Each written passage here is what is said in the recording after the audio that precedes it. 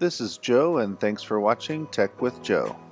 Today this video is going to cover Sailfish OS and whether it's the Linux phone for you. Let's get started. Sailfish OS came out in 2013 and it's on its fourth major update since that date. Sailfish is known primarily for its security and customizability. Wait, is that a word? Ease of access and use, and a decent amount of apps from the Jolla store, although it also has Android functionality. More on that a little bit later. Now, one last side note while I've got you on this slide. On the right hand side I'm showing the phones that Sailfish is compatible with. One note here, they are compatible with primarily Sony Xperia devices, officially supported at least. Meaning that you can get it loaded on an old Nexus 5 or something else, but officially supported software is on the Sony Xperia devices. This is version 4.4.0.58 of Sailfish OS. Let's get right into some videos of the phone. Let's start off with themes, or what Sailfish OS calls ambiances. Sailfish OS has built-in themes or ambiances. By swiping down anywhere on the screen, you can then change these ambiances, as you can see here.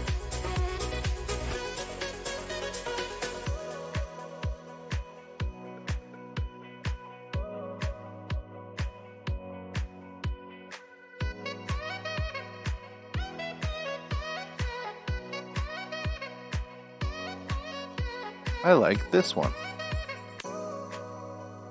Besides having all of the ambiances to choose from, which there are many, there are actually quite a few beautiful built-in stock images as backgrounds to choose from.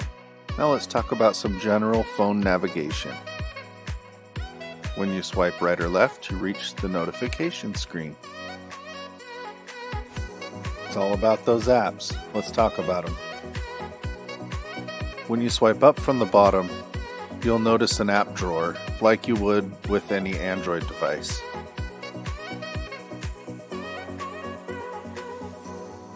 The official app store for the Sailfish OS phone is Jolla Store.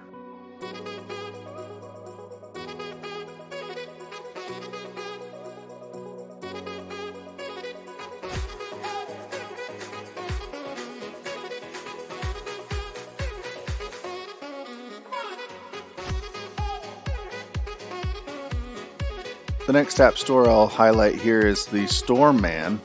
It's an open source bunch of apps.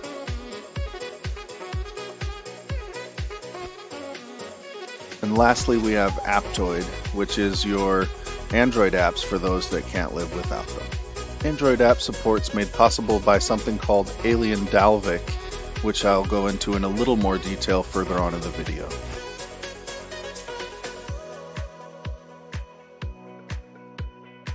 Next, let's go over a few apps in detail. Here you'll be able to see what they look like and how you would interact with them. Here's our default weather app.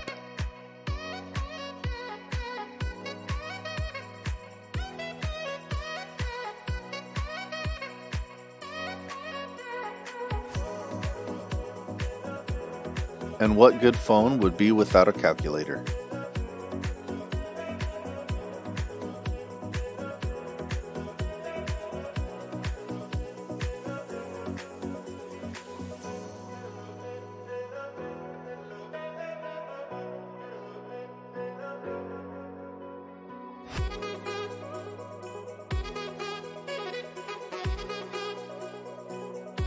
Notice as I pull down inside of an app that the app's preferences or menu changes depending on what is available within that app.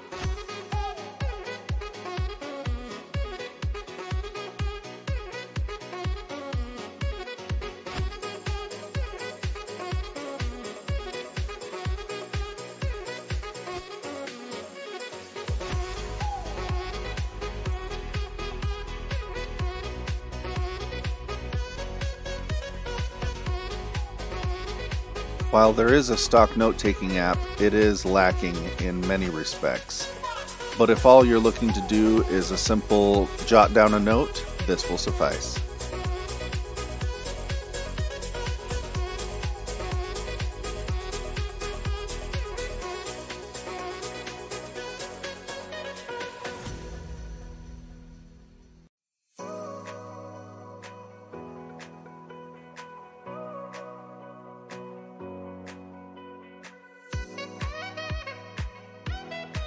Installing apps is a familiar process to anyone who's had a smartphone, either Apple or Android, in the past. Here you'll see an install of an application for maps, that way we can navigate around town. The thing that you're not able to see within the video is when you pull down on a menu, you get a satisfying haptic feedback to let you know you've selected the item.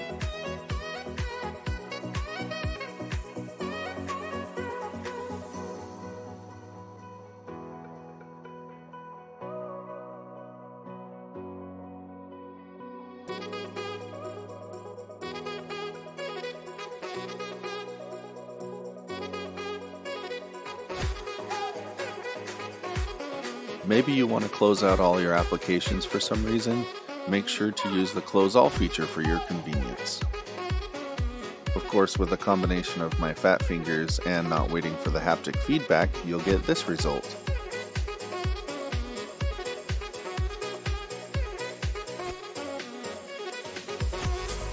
Let's try that one more time.